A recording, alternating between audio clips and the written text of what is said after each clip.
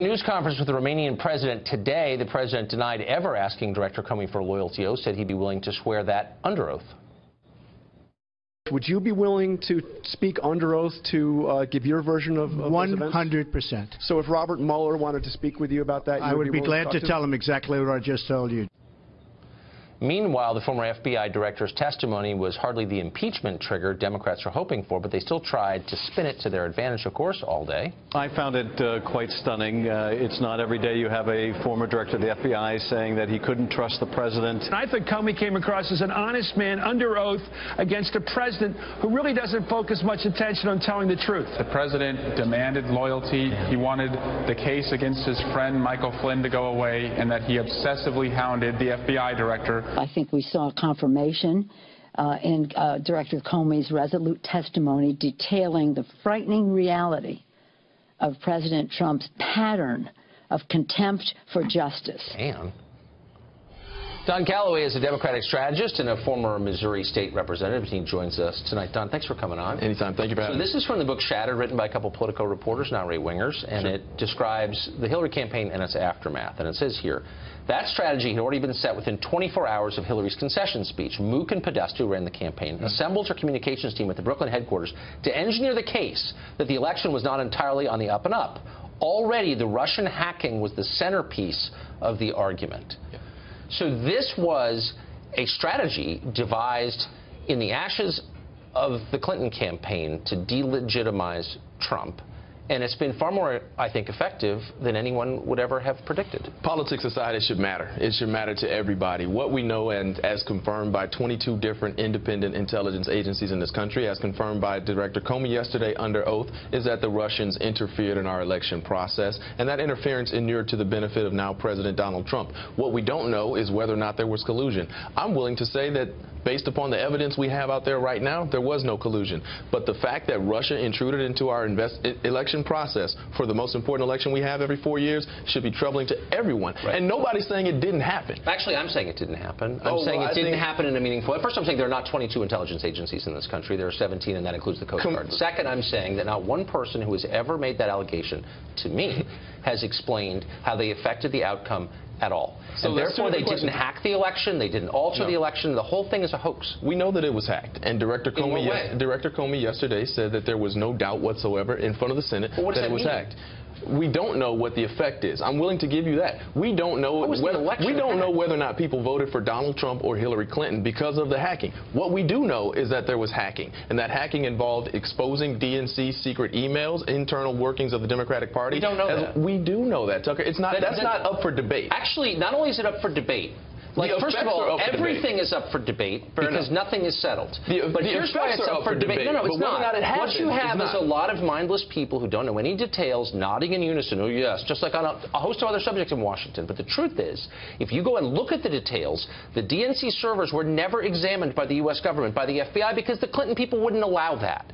And so actually, it is an open question. There is, by the way, no evidence at all that any Russian hacked John Podesta's email. We don't know that. All we can say, Tucker, is that you say that hacking didn't happen, or we don't know whether or not hacking happened, but the director of the FBI, yesterday under oath said that hacking happened and that there was no doubt. Nobody debates that it happened. Senator Who Burr. did it is the question. No, and if you talk to any, they don't know that, and they don't say that they know that because they don't. Yesterday asked Director Comey, and he said, I have no doubt that Russia interfered with our election process. But what does that mean? Nobody wants to get into details because they don't know the answer. So there's two different questions, Tucker. The questions are, did it happen? And I think that has been decided by you are correct, the 17, not 22, forgive me. But did that happen, and what the effect does, I'm willing to give you, Tucker, in an act of bipartisanship, I'm willing to give you that we don't know the effect, but we know it happened. We don't know the details, actually, and it's not a meaningful claim unless we can explain exactly what the claim means. That is true in all cases. It happened. We don't know the effect, but we know it happened. You can repeat it as much as you want, but it's meaningless unless it is accompanied by details, and it's not. So let me just ask you this question. The Attorney General of the United States, Jeff Sessions, is loathed by the left. They disagree with him. I, by the way, think that's legitimate. If you don't agree, that's fine. But they are now trying to take him out of commission to a great extent that he has been on the grounds that he's somehow collaborating with the Russians. And Comey, to his eternal discredit and shame, suggested that obliquely in a cowardly, disgusting way on the floor of the Senate yesterday without explaining what he meant. And I'm asking a really simple question. This guy, the Attorney General, brushed elbows with the Russian ambassador, Does that make him a collaborator with the Russian government? What we know is that at least 2 times last summer, during the course of his work as an advocate and a surrogate for the Trump campaign, is that then Senator, now Attorney General Sessions met with Russian individuals, met one of them probably being the Russian ambassador. What we also know is that he did not properly disclose that when asked during his Senate confirmation hearings in either the pre-filings and then during his actual testimony. So his crime, and I'm not even going to call it a crime. That's not true. I'm not even going to call it a crime. What we know is that he met with them, and what we also know is that he did not disclose it. This is why he voluntarily recused himself. We don't know. And yesterday, during the closed session, the Washington Post reports that that Director Comey said that there was a third contact that was again undisclosed. He said he didn't know if there was a third contact. No, he said that the Washington Post is reporting that he said that there was a third contact. Can we just let's drop the partisan crap here for a second? He did, and I'm not. I think it was an unwise decision. I think he caved to pressure. Is the truth? No, he recused himself because he knew. If you give us, let's just be totally real. Sure. Let's stop the innuendo and the McCarthyism. You and me. Let's do it.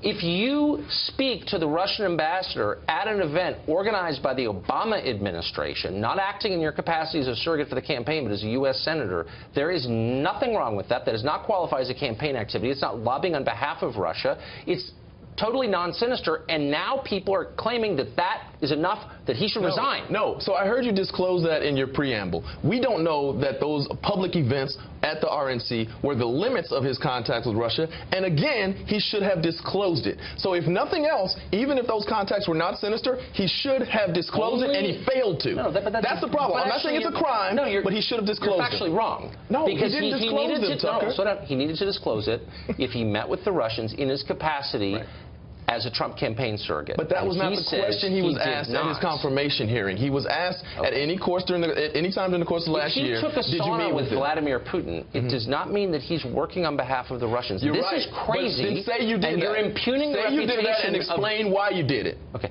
You're impugning the reputation of decent men for politics, and it's wrong. Say what? So then you know what? If you met with them for totally innocuous purposes, then say yes, I did, and this is why. You don't convene. What would the non-innocuous purposes I don't know, be? And that's the reason. And it should have been up for question in front of the Senate committee, the Judiciary Committee, which confirmed him. Are you familiar with the McCarthy era at all? I've read up on it. I wasn't alive, but I read up on it. Do you think that this moment is degrading our standards of justice?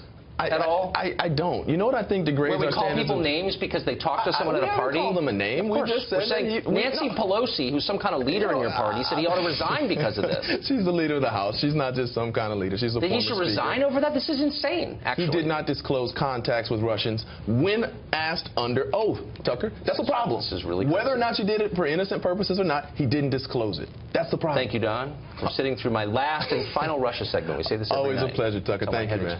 Thank you.